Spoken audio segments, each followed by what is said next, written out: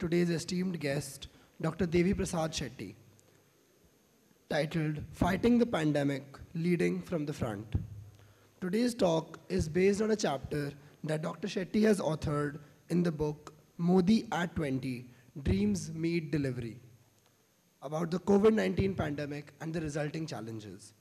I would now like to invite our Dean of Student Affairs, Professor Siddharth Panda, to introduce the speaker.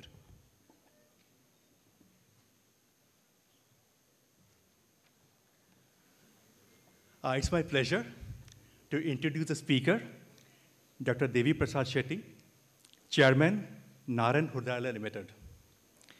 A cardiac surgeon of repute and a successful entrepreneur, Dr. Shetty is a highly respected luminary for his ingenious ideas for reforms in the healthcare sector. His visionary leadership to make quality healthcare affordable for all has drawn global recognition. In association with the government of Karnataka, Dr. Shetty pioneered Yashaswini, an inexpensive micro health insurance scheme benefiting more than 3.4 million rural poor. A strong advocate of technology for efficient healthcare delivery, Dr. Shetty takes deep interest in creating and developing software products and applications to achieve time and cost efficiency while minimizing clinical errors in healthcare delivery. Dr. Shetty is a recipient of several prestigious awards, including the Padma Bhushan and Padma Shri. Dr. Shetty is the founder and chairman at the Narayan Hrudayalaya Group of Hospitals, which now has 47 healthcare facilities with close to 7,000 beds. He is also one of the advisory board members of the upcoming Gangwal School of Medical Science and Technology at IIT Kanpur. With this brief introduction, I would like to invite Dr. Shetty to the stage to deliver his talk. Dr. Shetty.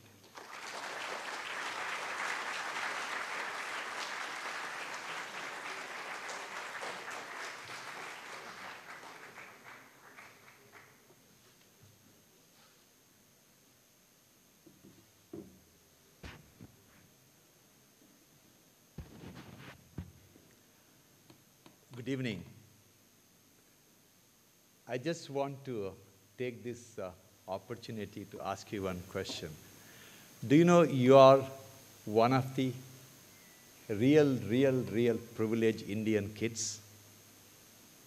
You are perhaps the 0.00001% of Indian population to have the privilege of getting admitted to IIT Kanpur. Because I just want you to think or compare, if you add my marks from first standard to 10th standard or before I joined the medical college and multiply by 100, still I wouldn't be able to get into this institution. Now you know where you stand. So with all the humility, I would like to congratulate you that you are the privileged ones and the country expects a lot from you. Okay, that's a responsibility. No privilege comes without responsibility. I would like to talk to you not just about the book. It's about the dream. A realistic dream which will become a reality soon.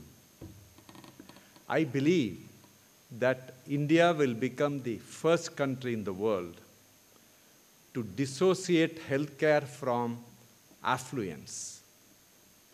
India will prove to the world that the wealth of the nation has nothing to do with the quality of healthcare its citizens can enjoy. And it's going to happen within the next 5 to 10 years' time, hopefully in my lifetime. Why I am optimistic it will happen? It will happen predominantly because of the leadership we have today.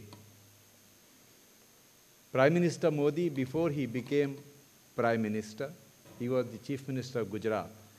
He was the only Chief Minister who visited our hospital twice and spent at least 2 hours on each occasion, constantly asking questions from seeking answers from me, my colleagues, and everyone to understand how this industry or how this sector can be transformed and make it affordable to everyone. And eventually, when I decided to build a hospital in Ahmedabad, normally it takes about 1 to 2 years to get a portion of the land to build a hospital. We got it within 1 month. That's the reason why we could build a hospital in Ahmedabad. So I've been interacting with him for quite some time before he became the Prime Minister. And I was fascinated and amazed at the depth of knowledge he has in my area of healthcare. So I am optimistic that massive transformation in healthcare will happen. And I will, in the next few minutes, I will explain to you, giving the example of COVID. I believe India has done the best compared to any other developed country in the world in managing COVID-19 pandemic. I have no doubt about this statement, and I will explain to you why. First of all, let me start off. In 2014, when Prime Minister Modi became the Prime Minister, we had 82,000 undergraduate and post-graduation seats. It took 70 years for India to have 82,000 medical undergraduation and post-graduation seats. And in 2022, we have nearly 1.48 lakh medical seats in PG and UG, nearly doubled in just about 7 years. We have doubled the number of undergraduation and post-graduation seats. So this additional number of doctors working in the hospital, medical students, they gave phenomenal strength to the Indian healthcare system to face the pandemic. When you see a lot of things happening outside reading the newspaper, you may not have the understanding about how these things happen. It is the young doctors and nurses who take care of the patients in the hospital. People like us, we come and do the rounds, give the advice, and go on and go to the outpatient or surgery or whatever. The real care is provided by them. I think about a couple of years ago, Medical Council of India, which was a body which was controlling medical education, was changed to National Medical Commission. Now, what is the difference? The difference is Medical Council of India was an elected body and National Medical Commission is a selected body. So the right kind of people who are not going to stand for the election, who do not need to play for the gallery, can be chosen and the right policies can be implemented. This, I thought, was never possible. 2 years ago, a National Board of Examination called DNB, it's like a university, which launched 2-year diploma courses in anesthesia, gynecology, pediatrics, and all these basic specialties. Now, what is the implication? The implication is that any hospital in the country with over 100 beds with qualified medical specialists can become an academic institution training medical specialists. It's very, very important for a country like India to have large number of medical specialists. And today, if you go to any developed country like US and Europe, most of these doctors, leading doctors, are from India. About 30,000 Indian doctors work in England. So when we train doctors, we cannot look at only what is the requirement of India. We should look at the requirement of the, can I have the hand mic? It's here? Yeah. So we, as a country, we cannot look at what our requirement alone is. We need to look at the requirement of the world. So essentially, it is very, very important for a country like India to develop the manpower for the world. And for this, all these steps are important. And because of these steps, we had adequate manpower, may not be real adequate, but sufficient manpower to manage the COVID pandemic.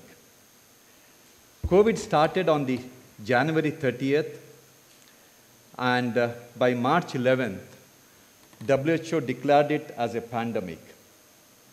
And the government declared lockdown on the 25th of March. And when we were watching the scenario of migrant laborers walking for a long distance because there was no transportation, it was pathetic. It was a sad scenario. It was very touching. Now, one wondered, was lockdown really required at that time? Or whether you could have planned it better? We couldn't have planned it better. Because the COVID pandemic, when it came, no one had an idea as how to manage COVID. Doctors like us, we are petrified. We had no idea how to treat this COVID pandemic. We had no idea what medicines to give. We had no idea, more than anything else. It's okay, I'll manage. Yeah, you can, in case I need, I'll give it. We had no idea what medicines will work. Nobody knew, but fortunately for us, unfortunately for England and US, they had COVID 1 year ahead of us. So, a few months ahead of us. So we doctors, we could interact with doctors in England and US and understand how they are managing COVID. That was a turning point. We needed a breathing time. We needed a 1 month gap between actually pandemic rising in number and our understanding of the disease gets more better or solidified. And we learned so much from these doctors. First thing is, we are not sure about our own life.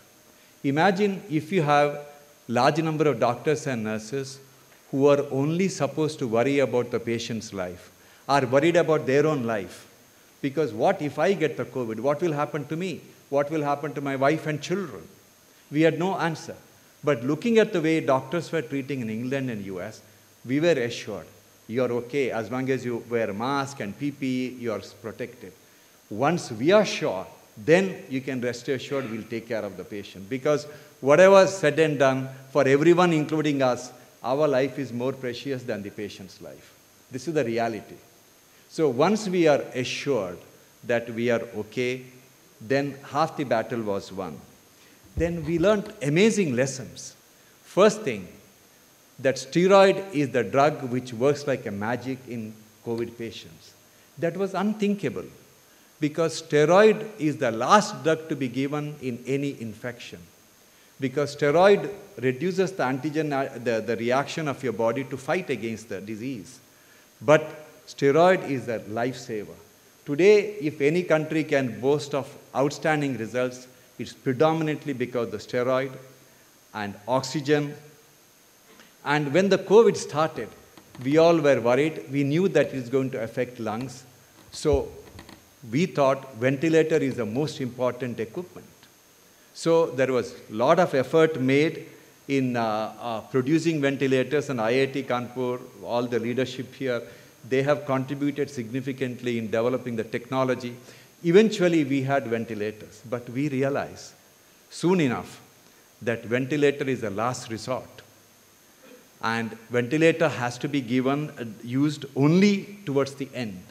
All these lessons we learned in that precious 30 days or 40 days of lockdown period, when the number of COVID was just rising, but it wasn't enough to overwhelm the health system.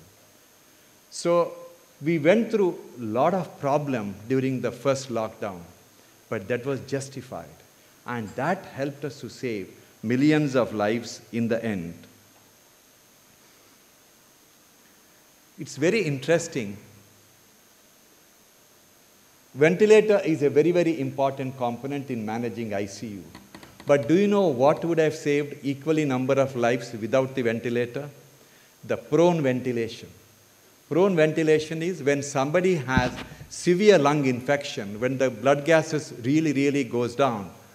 All you have to do, normally we sleep like this, you put them on their belly, and they sleep on the belly, oxygen level dramatically increases. That knowledge alone has saved thousands and thousands of lives. But we learnt all this at somebody else's expense. And all that happened during that lockdown period with great interaction between our doctors, American doctors, and European doctors. So I'm just trying to answer, the questions you may not ask. That is, was lockdown really required? Lockdown was required. And lockdown was required when the country was not overwhelmed with the infection.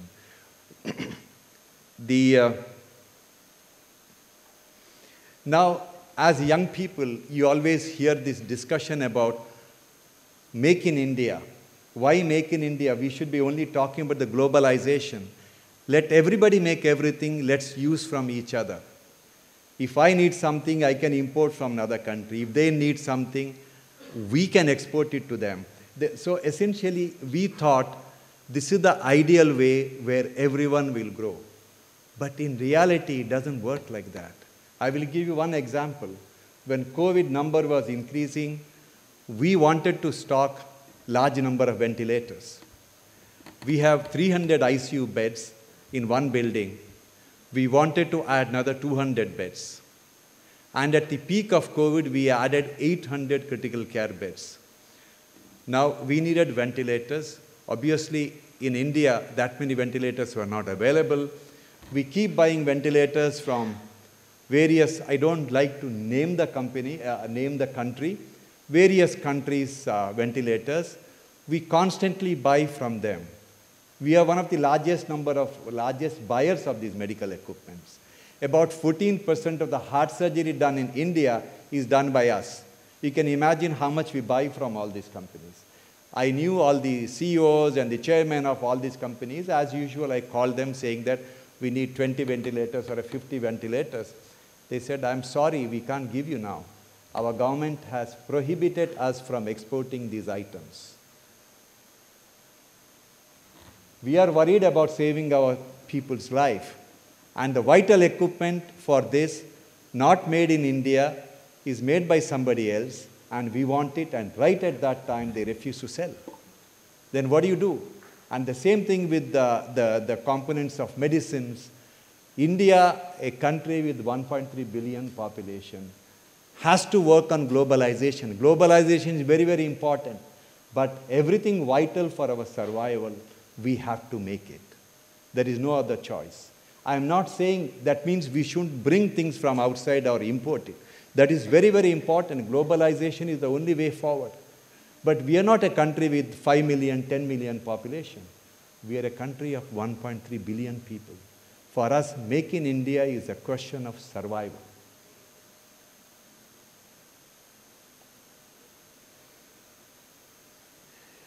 When the COVID really happened, when the numbers started increasing, we realized that we all have to wear PPEs.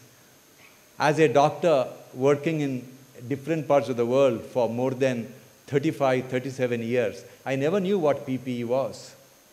I never knew what N95 mask was. We realized without that, we are not going to protect our young doctors.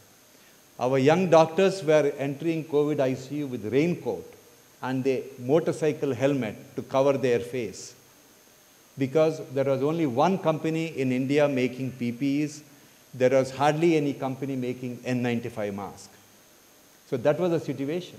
We didn't even have a cloth mask available. But the way the entire the government, central government, state government, they all started working together.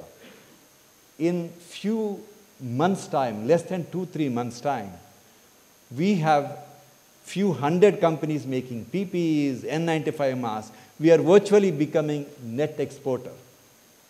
That was a magical transformation. That couldn't have happened without the entrepreneurship of the Indian industrialists, industries, and the young people, as well as the patronage and the encouragement from the government. When the COVID started, there was hardly 17,000 ventilators available in the country. And in few months' time, 17,000 ventilators in the government hospitals. Today, 50,000 ventilators. So everything got changed in a remarkably short period of time. Now, all of you have seen pathetic photographs of people, regular people, running around on the streets with oxygen tanker on their back to save the life of their loved ones. It was a sad scenario.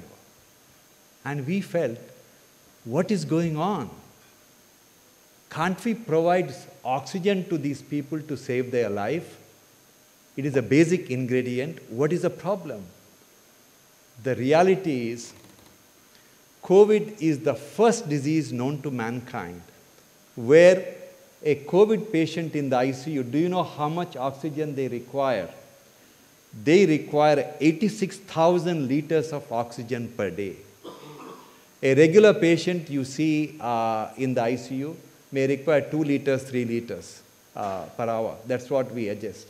86,000 liters per patient. It's called high flow oxygen. And medical oxygen is not made by any company for the purpose of medical use. Because medical use is very, very small. Most of the oxygen produced by the companies are meant for industrial purposes, especially steel mills. So, for a company which is making selling medical oxygen, we are a tiny part of their business. They are rounding off figure. We are not very important. But there was enough oxygen to keep the show going, and we were dependent on these companies. Now, medical oxygen is predominantly made by companies in Eastern India. Why Eastern India? Because that's where all the steel mills are, and that is where maximum amount of oxygen is consumed.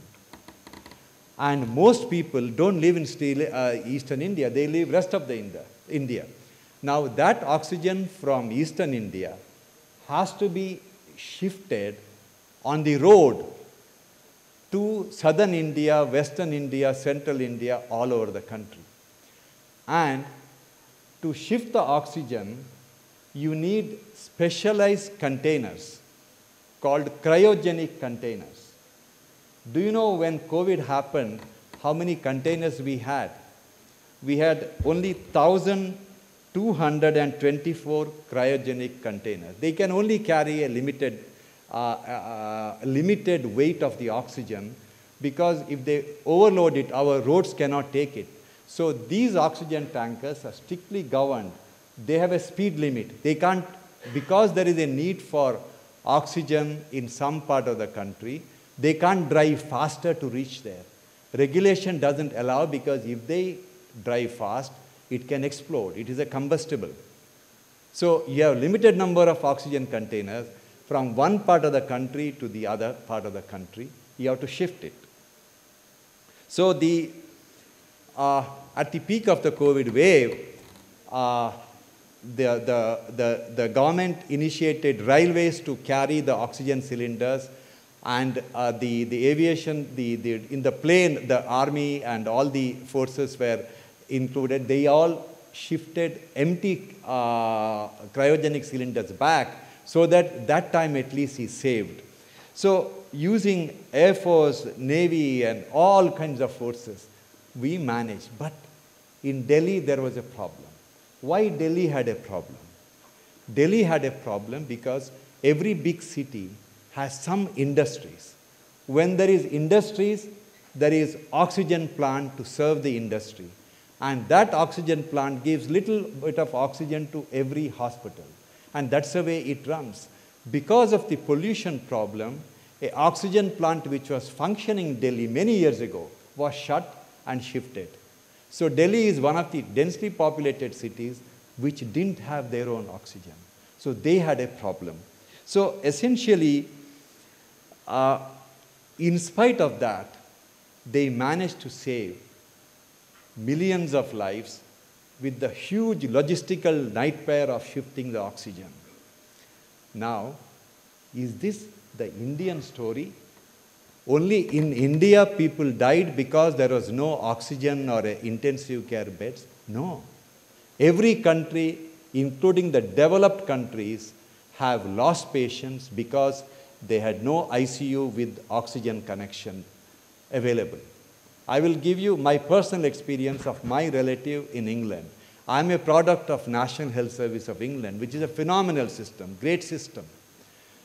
Even in England and US, they only have a limited number of beds with the oxygen connection.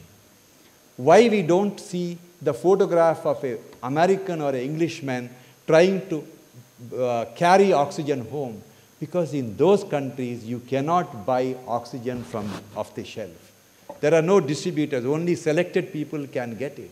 In India, oxygen is available in the open market. So people are ingenious enough to know, if I don't get ICU bed, let me create ICU bed in my home. So they ran around, and that is why only Indians were projected in this poor light. It happened in every part of the country. So in England, my relative, a young lady, had COVID, very bad COVID. Her husband called the ICU. They said, okay, as long as the oxygen saturation is 95, it's okay. And if it goes lower, you call. It reached 90. He called. They said, okay, as long as it is 80, it's okay. So like this, they kept on. The oxygen level really went down to 70. And she didn't get an ICU bed. Because she was young, she managed to survive. She is healthy today. If she was an elderly person, she would have died. But there wouldn't be any pathetic photograph for the whole world to watch, because my colleagues in those countries were told, who are working in the ICU, that you have to choose between whose life has to be saved and who should be allowed to die. When you have limited number of beds, what do? So COVID killed that many people, not because it is a very, very severe disease. It is because healthcare system was overwhelmed.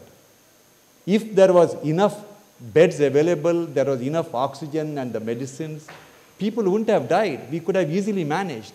But every country has a limited number of COVID, the ICU beds. So essentially, going forward, the vaccination. I'm very proud to say that India has vaccinated more people than whole of North America, South America, Africa, and Europe put together. And we are one of the 5 countries in the world to have the capability to develop vaccine by ourselves.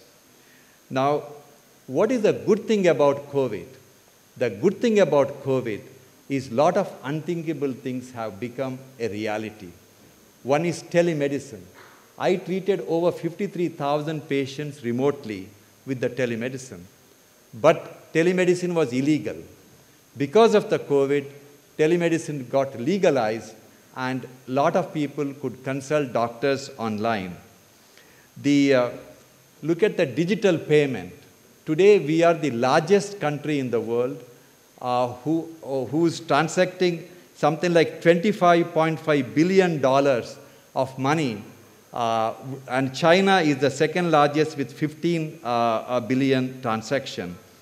So now I am giving you all the ringside view because I was an observer sitting on the ringside view. I was one of the members of a Supreme Court task force monitoring what the government is doing in managing the healthcare. So everything what I said, I have observed it myself. Now,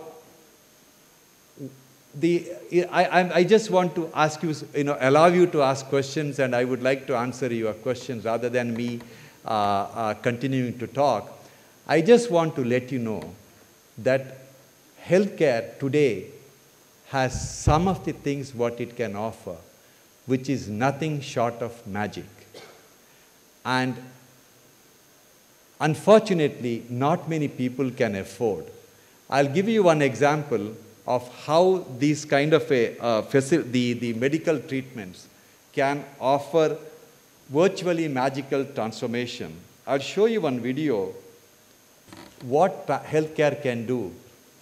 There was a 70-year-old man who came to our hospital a couple of months ago, and he was operated by us 20 years earlier. He was doing very well, but 2 years ago, he developed leakage in one of the heart valves, and the valve was not functioning. He was in severe heart failure. His pumping action was reduced to 15%. Heart was barely able to contract. And the heart was barely able to contract. And I was asked to see him. I saw him. He had lung problem. He's 70-year-old with all kinds of comorbid conditions.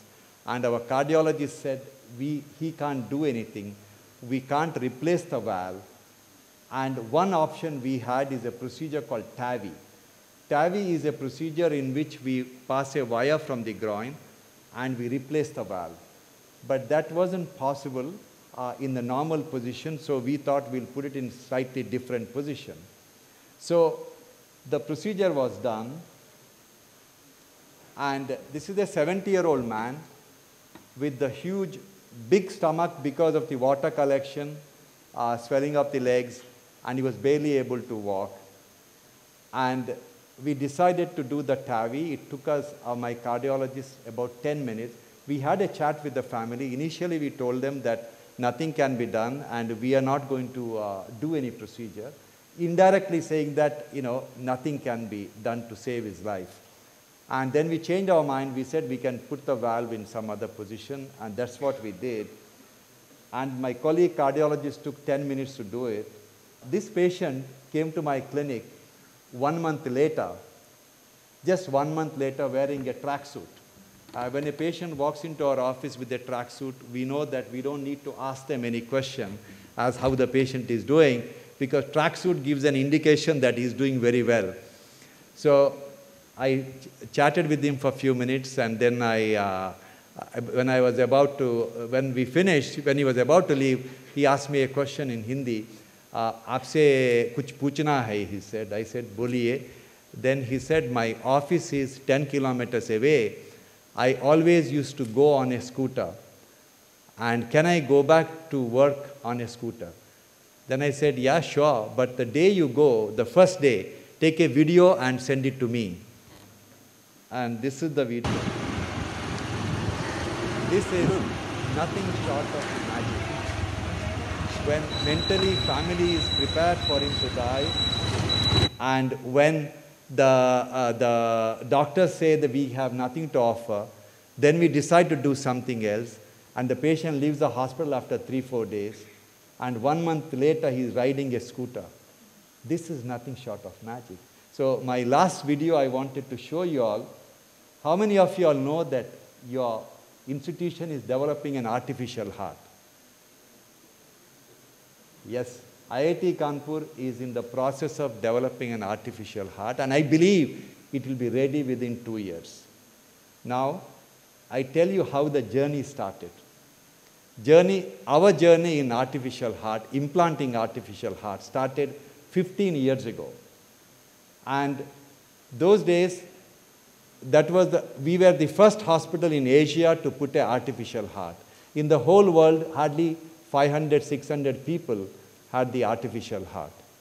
And we had one patient. The reason why I want to show you the video is that when your team is working on artificial heart, today it is not possible to implant because these artificial hearts cost 50 lakh to 1 crore rupees. So our patients cannot afford. So we want to develop a very advanced artificial heart which is affordable by a common man. And I just want to give a glimpse of what impact it will have a common man. This video was shot 15 years ago, and I almost forgot about it. Since I was coming here, I thought I should show all of you to understand what is happening in your own hospital, in your own institution, and the impact it will have. This was the voice of mine when I was a much younger man.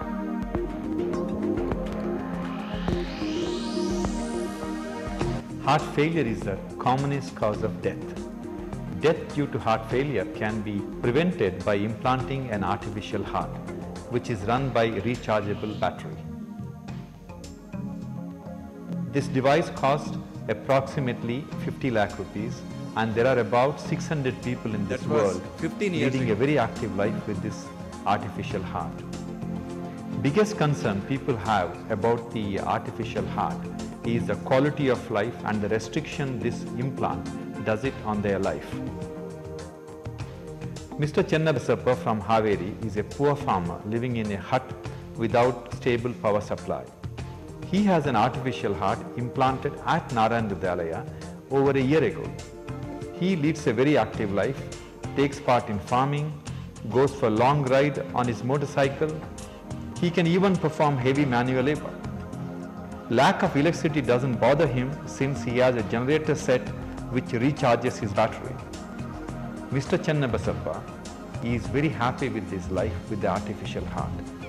Believe me, just about a year ago, Mr. Chennabasappa couldn't get out of the bed and go to the toilet. Today he is enjoying a long ride on a motorcycle with his father.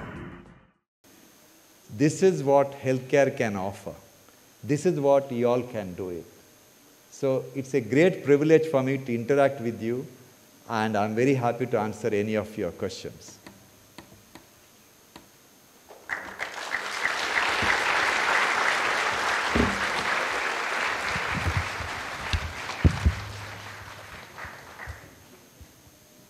I can hear you. Yeah, you can speak here.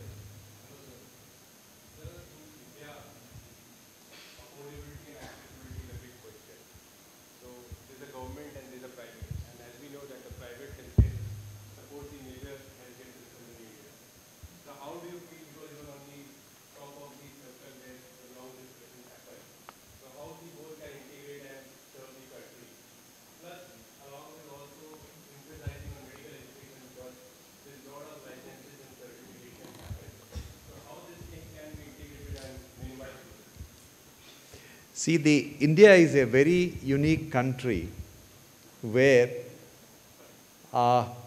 amazing things happen. One example is India has democratized entertainment. Today, the hit movies in Telugu, Kannada, English, whatever, if it is made, even the poorest man in India can watch that movie. There is no separate movie made only for the billionaires to watch. And they can watch it in a 2,000 rupees mobile phone, sitting out inside their house. So India has democratized the entertainment industry. Now, India has democratized mobile communication. When mobile phones came, it was only for the rich people. Today, every Indian has a mobile phone. So essentially, our strength is our number. We believe that with all the digitization happening, most of the healthcare will be delivered online. Like Uber is the world's largest transporting agency which doesn't own a single car. Airbnb is the largest hotel room provider which doesn't own any hotel rooms. Alibaba is the world's largest retail agent without any inventory. Largest healthcare provider in the world will have no beds. It is going to be a software. And that software has to be developed by all of you. And this is the future. Do not speculate the future based on the previous old tools. The tools of future are different. And how that tool is developed is all in your minds. And you develop the new tool, the problem will be solved.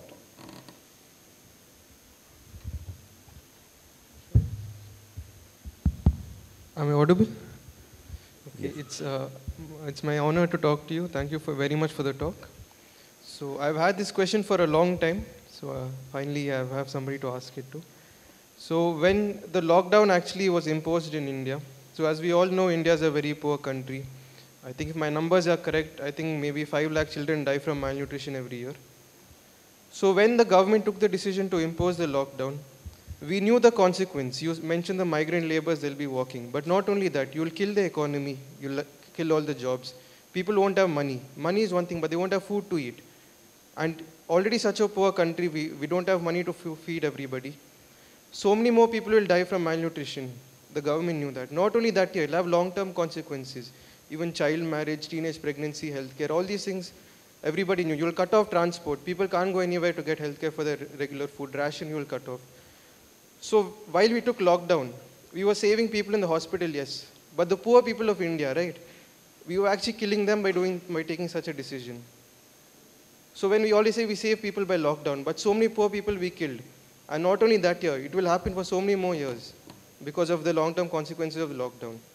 So since you were in that position, you were making this decision, so what was the idea of the government, or how did they consider these things? Because they don't have any social media, the poor people to talk about all these things, right? So this is my question. See, retrospectively, we are always much cleverer. When the decision of lockdown is taken, nobody knew whether government or the private or the doctors or the policymakers had no clue what we are dealing with. We had no idea what it is going to be. Today we are very confident. We are all sitting here without a mask, right? And earlier without mask, I wouldn't even get out of the bed. So essentially, if we had all the data, we could have taken phenomenal decisions. Many things what we did, we wouldn't have done if we knew it is going to be like this. I'll give you one example. We had a first COVID wave, second COVID wave, third COVID wave. In reality, there was no third COVID wave. Third COVID wave came only because of the testing. COVID-19 behaved exactly like Spanish flu, which hit the world in 1920. It lasted for 18 months. COVID behaved exactly like that.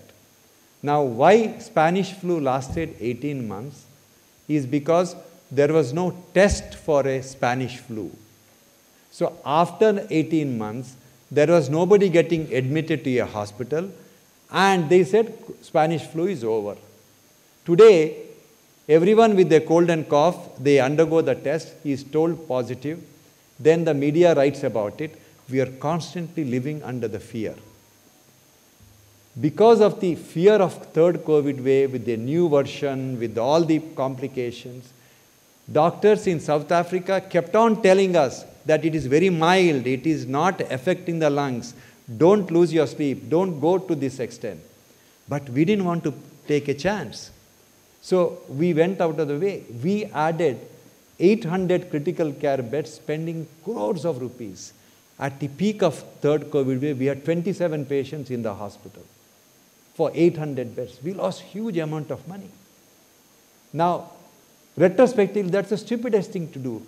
We have a huge nursing college, which accommodates nearly 1,000 students. We closed that, converted each and every the corner of the nursing college as a intensive care unit with central oxygen and beds and everything. All that money is gone, wasted. So retrospectively, we can judge on every decision what is taken. But we have to look at what was the thought process at that time. And at that time, the decision what was taken is more or less the right decision taken for that time. Today, it is a stupid decision. I agree.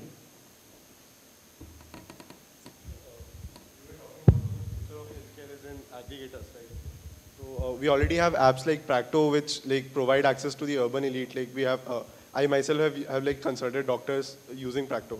But what can we as technology to increase access for last mile healthcare for the underprivileged sections of society? Like, what are the challenges that remain to be solved? See, if you are going to develop a tool for the medical practitioner, like doctors like us to use, there are few sound fundamentals you have to understand. First thing, whatever app you develop, do not produce a keyboard, because doctors are not designed by God to type. So if you produce a keyboard, they are not going to use it. First thing.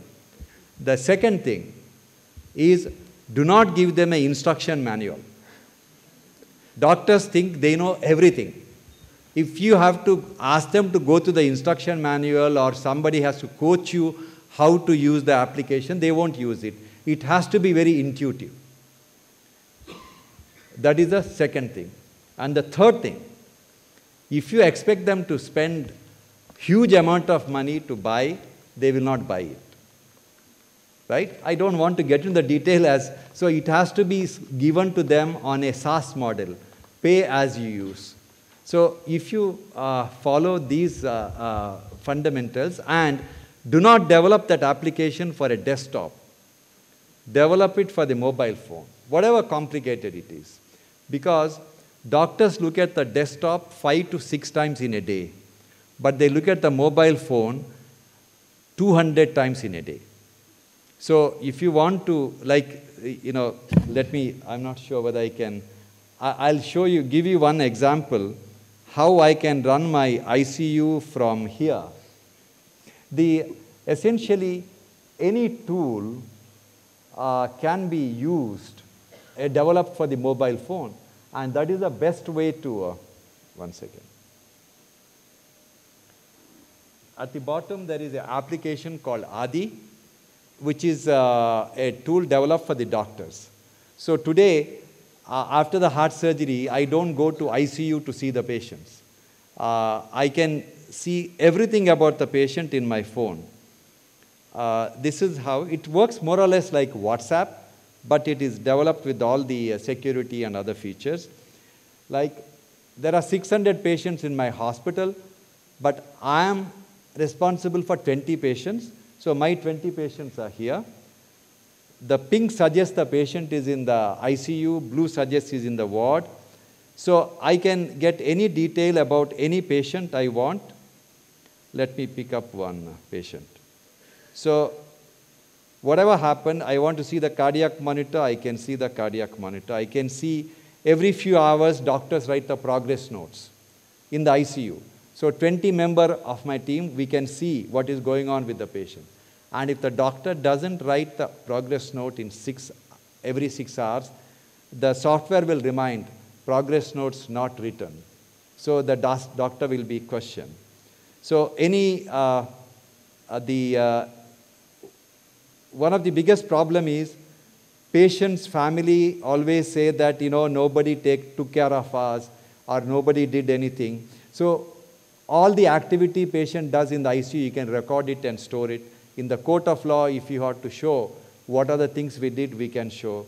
Any blood test, anything happening, it will come directly to the phone. You take the chest X-ray comes. 5 years ago, I never thought I will take clinical decision based on the X-ray I see in the phone. Today, that's a norm. Because this is very important, because if you develop the application for the desktop, to see a chest X-ray, first I should identify a desktop. And there are few desktops in the ICU. Then you have to first put your ID, which is a 14-digit number, nobody remembers. So you have to have your glasses and one paper with your ID number. Then you put it. Then you put patient's MRN number, which is again 14-digit number. So you invariably, best thing is not to see the X-ray. Now it comes in your phone. So essentially, you have to change the entire process of building these tools to make our life comfortable. So I'll give an example. You look at the nurse's job in the ward. Like a ward has 30 patients and there are nurses. What is their job? They go to one bed, with the BP apparatus, thermometer. They check the blood pressure, shove the thermometer into their mouth or whatever, waits there for 1 minute, then she looks at it. It's not very easy to see. Then she will shake it. Then she will count the respiratory rate. Then she will look at the patient's skin color and all the things. Then she will write everything. That process takes 15 minutes. Okay? Then she will go to the next bed. She will do the same thing, like this. If there are 30 patients, by the time she finishes that, it is the time for her to start it all over again. Imagine going for a work, an intelligent person, smart girl, if she has to do this job from 9 o'clock till 5 o'clock, and at night if she is on duty, 12 o'clock if she goes to the bedside and wants to check the blood pressure, which is mandated, she has to check, patient who is fast asleep will wake up. First thing what the patient will do? Patient will scream at the nurse. So what she can do, if she doesn't record it, next day she will be questioned. So she will bluff. This is the uniform system. We are forcing the healthcare professionals to bluff because we haven't created an alternative system. Right? So this is not common in India alone. It happens in England, it happens in Europe, all over the world. Okay. Now, we have decided that we want what is the idea of developing technology? We want doctors and nurses and technicians to be happy working in the hospital. We want to bring back the joy of healthcare. We want to bring back the joy of taking care of the patient. Today, that joy has gone because when my teachers were treating patients, every data they wanted, they were physically getting it from the patient. They had a stethoscope, they would put it on the chest, and they could spend half an hour examining the patient and come up with the diagnosis. All they had some blood test and maybe X-ray. Ultrasound was never there. CT scan was not invented. So they were very happy in diagnosis. Today, thousands of tests are available. Everything is tested. And we have only 5 to 8 minutes with the patient. We cannot decipher all the data and come up with the conclusion. So we are unhappy. Nurses are unhappy. Now what do? We are working with the Honeywell, which produce a patch. You put the patch on all the ward nurses. We continuously get the ECG, we get the blood pressure, we get the temperature, we get the oxygen saturation, respiratory rate, and on the nurse's station there is a TV which gives the patient's name, and there are 3 flags, green, orange, and red.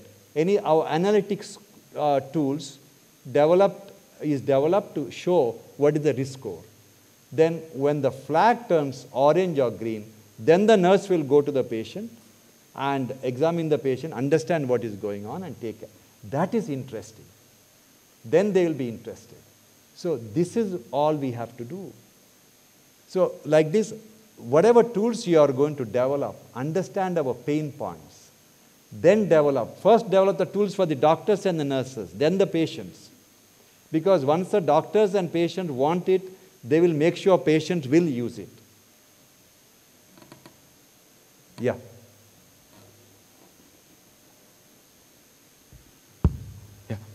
How do we ensure maximum impact is created among the economically underprivileged sections of the society using digital tools, especially in places where digital infrastructure is underdeveloped? It's you mean to say the people who are poor, how do you access these data? I mean, the online consultation and these things. Yeah, I wish I had the photograph. I wish I could have shown you. A typical patient I consult is generally from Eastern India, and especially the people who are living. There are photographs I consult. When I look at the background, I could see they live in a thatch roof house with stray dogs everywhere. And these are the people who confidently speak to the doctors. Today, doctors like me sitting in a city and they are in a village. You know why they do that? Because we have allowed them to communicate with us in WhatsApp. If I develop a tool of my own, then expect those people to download it and use it. They were not going to communicate with me. Today, WhatsApp is used by everybody. They know how the on button is. I was running online clinic during COVID with our own application. So the typical experience is, supposing I use the Zoom for a online consultation, they're on waiting list, and they wait for half an hour, and these poor people invariably have a prepaid card. When their term comes, after 15 minutes, the data is over, and they can't see me, and they are unhappy. So if they are lucky, if they get to see me, first 2 minutes, I only hear the voice. I don't see the video, because they would have muted the video. Then I explain to them that there is a button, you have to switch it on. Then that takes 2-3 minutes. They switch on the video, automatically the audio goes off. Then I see them, but I can't hear them. That was the experience. Now when I use WhatsApp, sometimes my phone is on mute. They tell me, Dr. Saab, aap mute mein hai. Wo button dabana hai. So we have to understand the psyche of the people. So technology is nothing but the level of comfort. So I'm not working for WhatsApp. I'm just talking about, I'm willing to change anything. I'm willing to use anybody's product as long as my patients like to use. Thank you.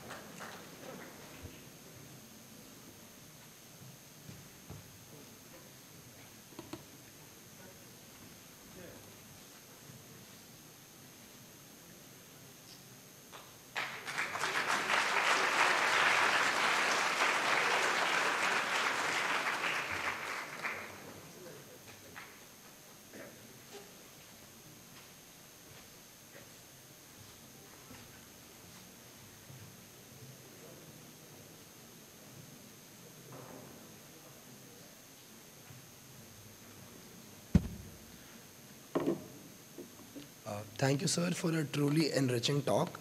I would like to invite the Associate Dean of Student Affairs for a vote of thanks.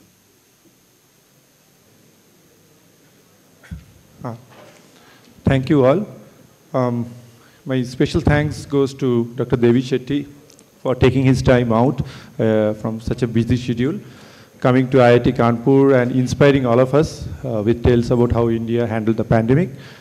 My thanks to the director and his office for facilitating the event. Thanks to the Dean of Academic Affairs for providing the hall, the IWD for all the stage arrangements, the floral arrangements and all of this. The visitors hostel for the high tea outside, the security for arranging, the media cell because they are recording this and it should be available after the event. We will be posting it on YouTube, I am guessing. The publisher has made some of the books available outside, so you can all browse the books to see. There are other chapters as well. The audience, of course, for filling up the hall and asking questions, probing questions for all of us. And finally, this was a student event. So I thank all the students Gymkhana, they are the ones who have made this happen. So all the volunteers, all the students. Thank you all. Thank you.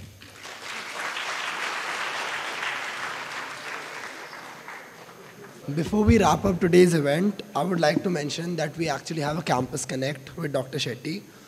Of the lakhs of people who have received healthcare at Narayana Health, one is the case of Ayansh Katiyar, who underwent life-saving surgery in 2017 at 1.5 years old. Ayansh's father, Vipin Katiyar, works as a senior pharmacist at the health center and has been associated with the institute since 2007. After facing rejection from several medical institutions for his son's healthcare, Vipinji turned to the deputy director for help and was able to receive the required help thanks to Narayana Health in the first such case from IIT Kanpur. We would like to wholeheartedly thank Dr. Shetty on behalf of Vipinji.